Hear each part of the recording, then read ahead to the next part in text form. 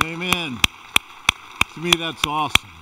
We are just so thankful today for all of you who are military, first responders, veterans. We just appreciate you so much and just so thankful for just your service. Know that you're loved and appreciated today.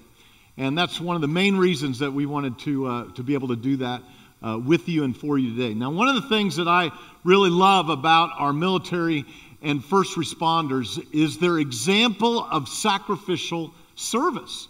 I mean, they are people who put their lives on the line nearly every day by their vocation. And I think inside of our souls, there's part of us that longs to live lives of sacrifice. We long to live lives of significance, purpose, character, blessing. We all long for that. And so I want to start out by asking you this question today in terms of being an extraordinary person. What if you decided today that you are going to be extraordinary? Well, what would that look like? What would an extraordinary version of you look like? Now, that doesn't necessarily mean that you're going to be extraordinary at something.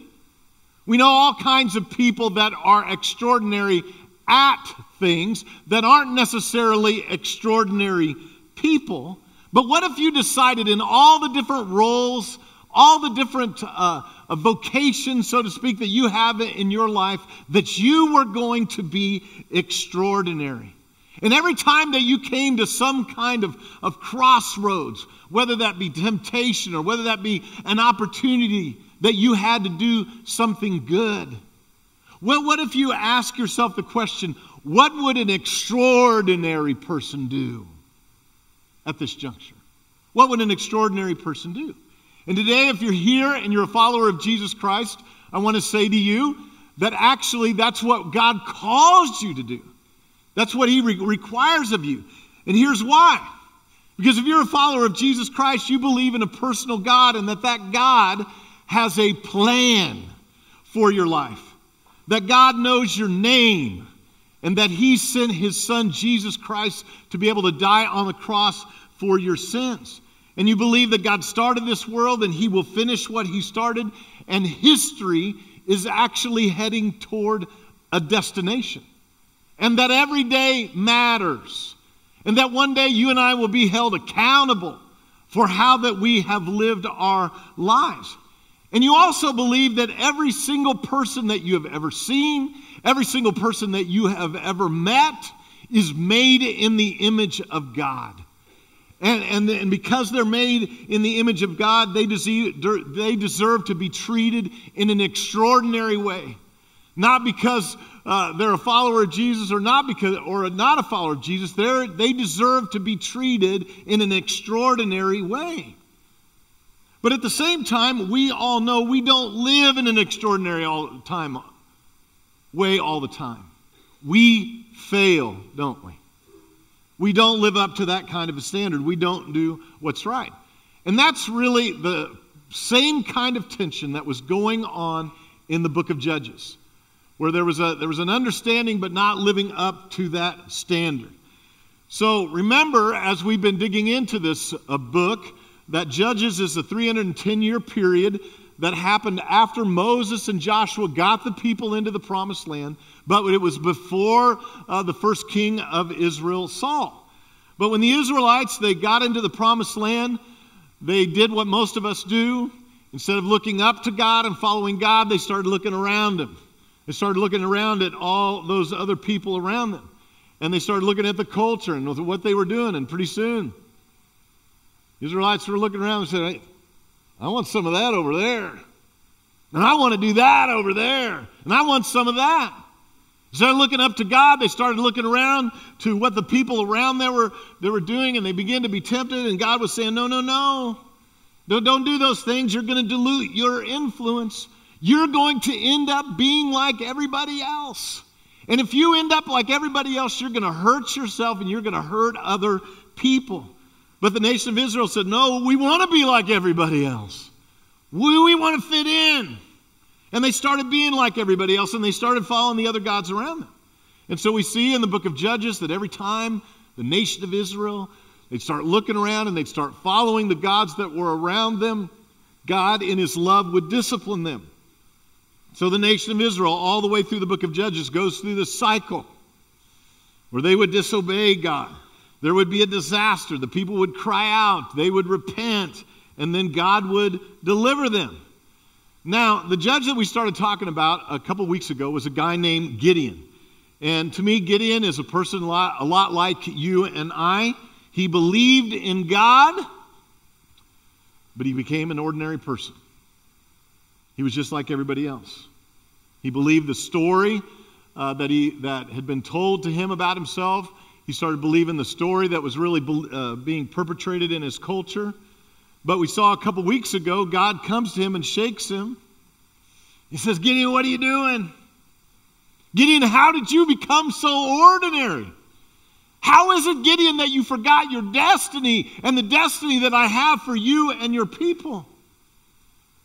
And I want you to wake up, Gideon. I want you to believe that you're a person who can do extraordinary things. Not because it's going to be because of your positive mental thinking.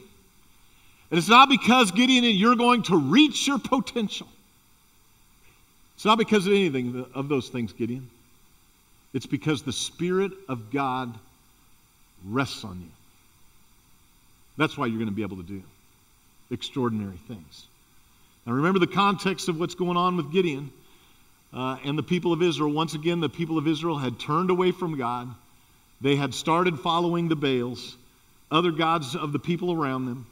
And as a result, disaster struck the Israelites once again. The Midianites started attacking them, burning their crops, killing their animals. And so the Israelites began to cry out to God. But what's incredible that we see over and over again in the book of Judges is that every time that the people of Israel failed, every time we fail, when we turn back to God, God takes us back. That's the gracious Spirit and loving Spirit of our God.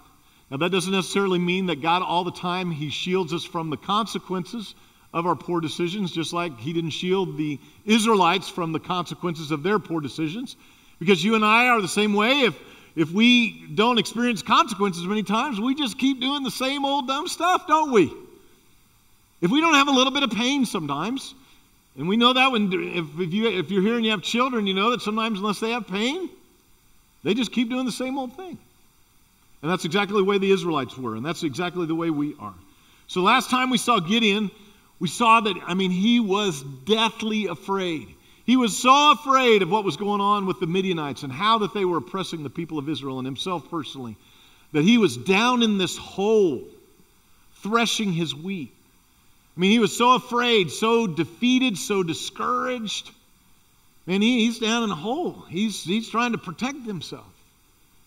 And I'm not so ignorant to think that today, I know that some of you are feeling a little bit like Gideon. You came here to church, and man, there's stuff going on in your life around you that has caused you and made you feel discouraged, defeated, and afraid. And so you're kind of hunkered down. You're kind of hunkered down. You've got a lot of those feelings like Gideon was going, feeling defeated, feeling discouraged, feeling like there's no hope on the other side. But I want you to look what happens in our story. God comes to Gideon, and he says to Gideon, hey, Gideon, I am with you. The Lord is with you, mighty warrior. And like we talked about last time, man, when God came to Gideon and said that, Gideon replies, if the Lord is with us, then why have all this happened to us? God says to Gideon, why have all these bad things happened to me? Kind of like sometimes we come to God in our confusion, in our defeat, in our discouragement. We say, God, why does all this stuff happen to me? God, why am I still single? God, how come we can't have kids? God, how come I've got all these health problems? God, why have all these bad things happen to me? And the God of the universe knows that He is not offended by your questions. He's not offended by my questions. He's a big God. He can handle it. He's not offended at all. But know that God is not the author of evil in your life. So much of the difficulty that we face in this life is because evil has entered into this world. It entered into the world way back in Adam and Eve, and this world, we live in the consequences of sin from that point forward.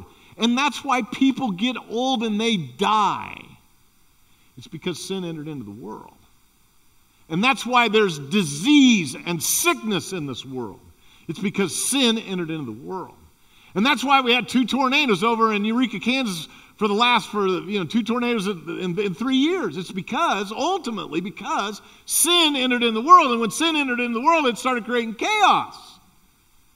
But God is so good and He is so powerful that He can even take evil, the evil that happens in this world, and He can redeem it and He can use it for good. That's how powerful God is. He can take dead things and bring them back to life. That's how powerful and how good God is. So, God tells Gideon right after this, He says, "Go in the strength you have and save Israel out of Midian's hands. Am I not sending you?" "But Lord," Gideon asked, "how can I save Israel? My clan is the weakest in Manasseh, and I am the least in my family." The Lord answered, "I will be with you, and you will strike down all the Midianites together."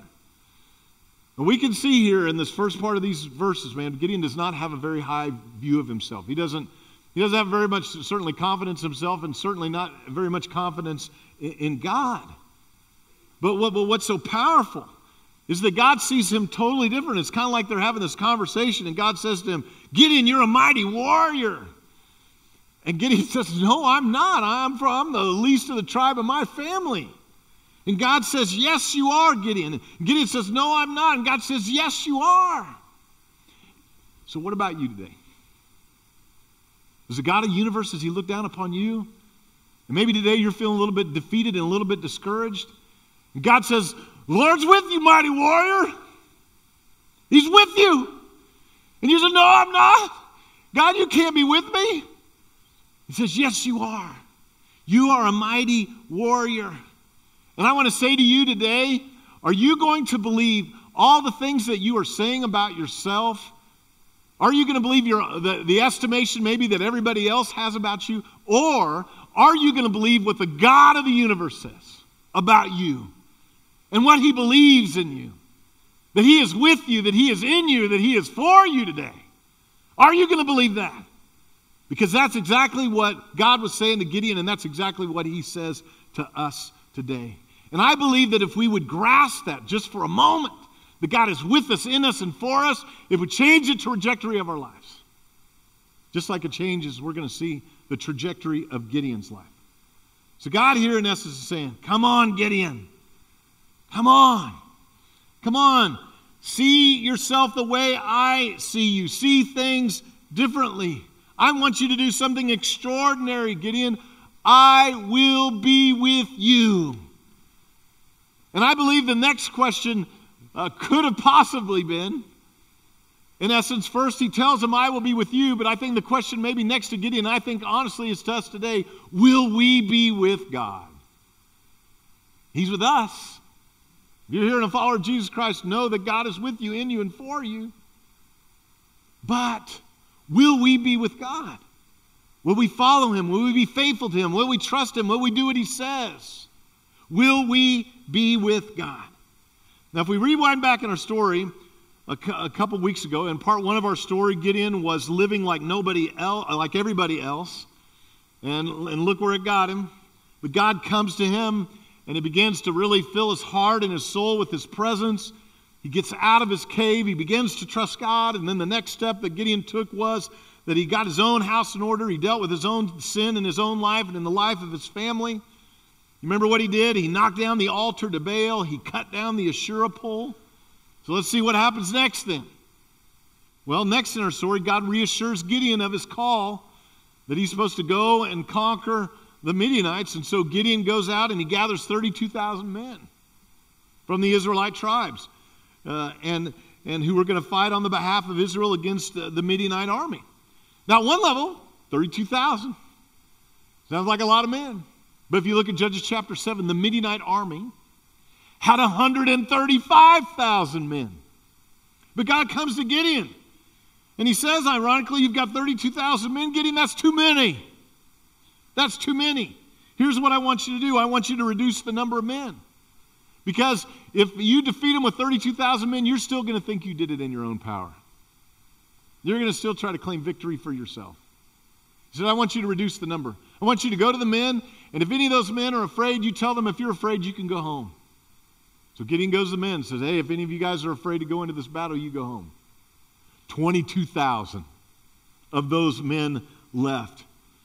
And so God says to Gideon again, he says to him again, you were down to 10,000 men, but he says to him again, no, Gideon, you've still got too many men. You're still probably going to try to claim the victory for yourself. Here's what I want you to do, Gideon. I want you to take your men down to the spring and allow them to get a drink of water. And those men who get down on their knees to get something to drink, I want you to eliminate them. But those men who scoop the water with their hand and bring it up to their mouths, those are the men I want you to keep. And Gideon was greatly distressed. He takes his men down to the spring, and he takes them down there, and they get their water, and to his great distress, only 300. The original 300. The original 300 of those 10,000 men brought the water up to their mouths. Well, needless to say, Gideon, he was getting a little bit nervous again. How's this really going to work out? And so God says to him, if you're still a little bit nervous, I want you to sneak down into the camp of the enemy and listen to what they're saying. So Gideon sneaks down over the hill where the enemy is about ready to go to sleep, and he overhears these two soldiers talking. And what Midianite says, I had a strange dream. I dreamed of a huge loaf of bread. It tumbled out of the hills, and it crushed our tent. The other man replied in terror, that can only have one meaning. The sword of Gideon and his army, they are going to overtake us. Their God has delivered us into their hands. Man, when Gideon hears that, he gets so excited. He rushes back to his men. He wakes up all 300 of them, and he says, get up. The Lord has given the Midianites into our hands this very night. So here's the first lesson I want you to learn today from Gideon in terms of being extraordinary. The extraordinary person I believe that God wants us to be. Be extraordinary by joining forces with others. Gideon didn't, try to go down there and take on the Midianite army by himself. No. Ultimately, what he did was he joined forces. He got those 32,000. God wanted to whittle that down, but ultimately he got those 300 men, and they joined forces together, and he went to go attack against him. And so many times when we confront the evil in our life, and when we confront the evil out there in the world or the problems of this world, we try to do it alone. We try to do it alone. God never intended us to function that way whatsoever. He gave us the body of Christ. He gave us community, the community of one another, to be able to deal with the sin in our own lives and to be able to deal with the problems of this world. And that's why in the scriptures, it says things like Ecclesiastes 4, 9, and 10, where it says 2 are better than 1. They have good return for their work, but if one falls down, his friend can help him up. But pity the one who falls and has no one to help him up. We are better together, aren't we? And we say that a lot at Pathway Church because that's how God has told us to be able to follow him. We follow Jesus in community for others. And that's why we do it in home teams, and that's why we do it in ministry teams, because that's the way God created us, and that's how we can be the extraordinary people that God wants us and he calls us to be able to be, is that we join forces with one another. Well, let's see what happens next in our story. Gideon goes back to the camp where the rest of his men are at. But remember, there's 300 of them. There's 135,000 Midianites. Odds are impossibly stacked against him. 450 to 1. That's what the odds are right now. So he divided the men into 3 groups of 100. Then beginning with verse 19, it says, Gideon and the 100 men with him reached the edge of the camp at the beginning of the middle watch, just after they had changed the guard.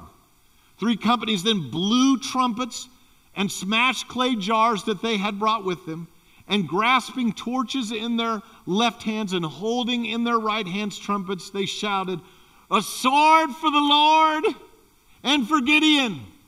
And while each man held his position around the camp, all the Midianites ran, crying out as they fled. And as a result, the Lord caused the men throughout the Midianite camp in terror to turn on each other with their swords, and they killed one another. And the Bible says after that, the Midianites after they turned on each other, the Israelites, they routed the rest of the Midianite army and drove them all the way back to the land of Gideon. So here's the next lesson I want you to underline today about being the extraordinary people that God wants us to be. Be extraordinary by engaging in God-sized ventures. That's what Gideon did. That's what Gideon and those 300 men did. They engaged in this God-sized venture. And God did something incredible, far beyond what they could ever ask or imagine. You know, it reminds me a little bit of the story of something that happened back in World War II.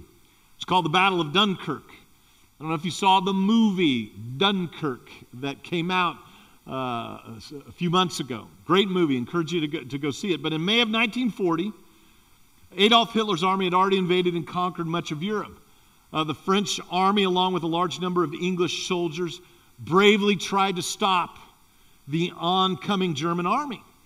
But after 40 days of fighting, the Allied forces were completely routed, and they retreated all the way back to the English Channel. Close to 500,000 British and French soldiers found themselves trapped in this tiny coastal town of Dunkirk. The German army was only 15 miles away, and the German warplanes had already begun bombing them. There seemed to be no hope for these 500,000 men. All the Allied forces commanders had really just felt like that they were doomed. Well, on May 23rd, the Archbishop of Canterbury called for a national day of prayer. This is part of the story that the movie leaves out, all right? But people began to pray. Churches all throughout the country of England were filled with people from all walks of life as they sought God's divine intervention to protect and save their loved ones and to save their country. And on May 24th, one day after the call for prayer, Hitler ignored the advice of many of his generals and ordered his armies to hold their positions while Dunkirk was bombed from a distance. Then by God's divine intervention, thunderstorms and thick fog moved in, making it difficult for the German warplanes to fly, much less see, severely hampering the German operation to bomb Dunkirk. Then on the evening of May 26th, an order was issued for boats of all shapes and sizes to cross the English Channel and to rescue as many men as possible. Naval ships couldn't get close to the beaches for the rescue, so smaller boats were critical in transporting men to the larger ships and all the way back, many of them, to England. Accepting this God-sized challenge took tremendous courage for these little boat operators. But they knew that not taking action at this point in history would have devastating consequences. So they chose to risk their lives, and 336,000 men were rescued on little boats and yachts. And this ragtag group of people went back and forth across the English Channel saving these men. It was called the Miracle at Dunkirk. You see what happens when we engage in something God-sized? The people of Great Britain, they called out in prayer. And then they joined forces together, and they took on this God-sized challenge, and it changed the course of human history. And God wants exactly the same thing for you and I. The Spirit of God rests on you. It rests on you. And He wants to do extraordinary things through your life. And so I want to ask you that question again. What if you decided?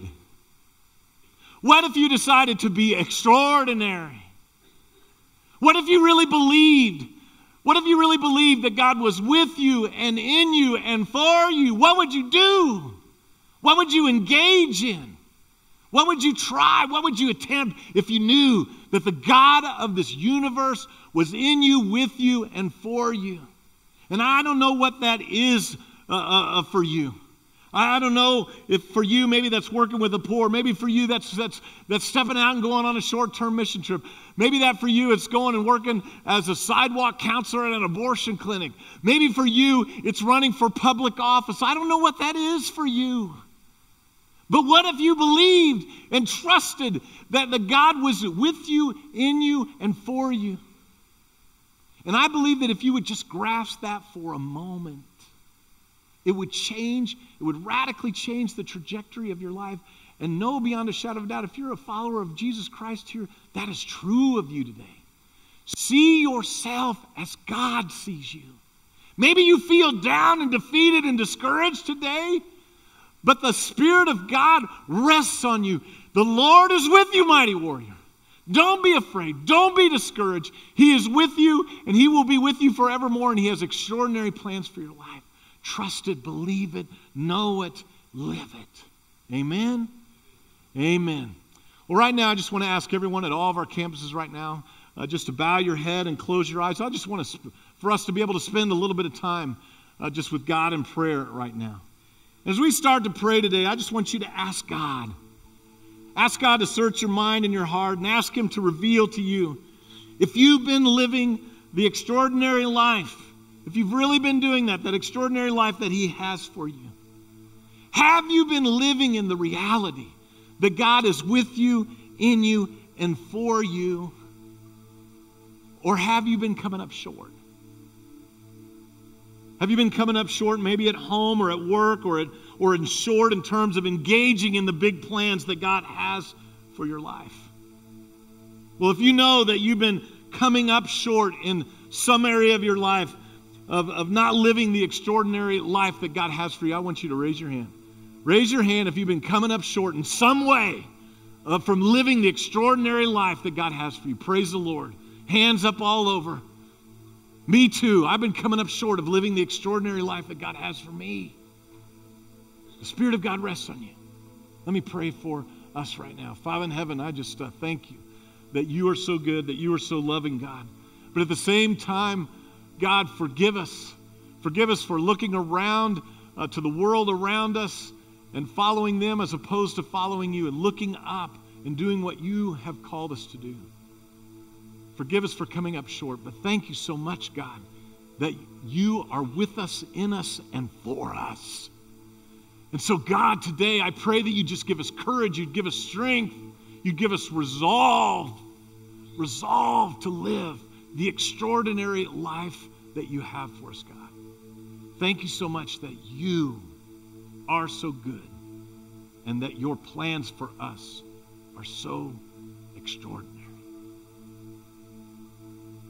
Now, I know there are others of you here today that you've never taken that first step on the pathway of making Jesus the leader and the Savior of your life. Know today that as you turn to Jesus, if you'll turn to Jesus, He will be with you, in you, and for you. If you'll only call out to Him today, He will be with you, in you, and for you. That He will be faithful and He will deliver you from whatever is going on in your life. He will deliver you today. And so today, I want to just invite you and encourage you to call out to Him, to make this moment your moment, to make Jesus Christ the leader and the Savior of your life. Take that step today. Don't miss this moment. Pray this prayer with me right now. Oh, Lord Jesus, I'm sorry for my sin. I don't want to live coming up short any longer. And so today, Jesus, I ask you to be the leader and the Savior of my life. Thank you, Jesus, for dying on the cross for my sins. And now use my life, Jesus, in an extraordinary way to be a blessing and to be a help to other people. Now, with everybody's head still bowed and eyes still closed today, if you made this moment your moment, and you made Jesus Christ the leader and the Savior of your life for the very first time, man, I just want you to raise your hand real high right now. Raise your hand real high wherever you're at and say to God, God, I'm in. Raise your hand and say to God right now, God, I'm in, so that I can pray for you. Raise your hand real high wherever that you're at. Say, God, I am in today. Raise your hand. Praise the Lord. I see that hand. Praise the Lord. Praise God. Praise God. Let me pray for you. Father in heaven, I just thank you so much that you are God, that you love us, that you are with us, in us, and for us.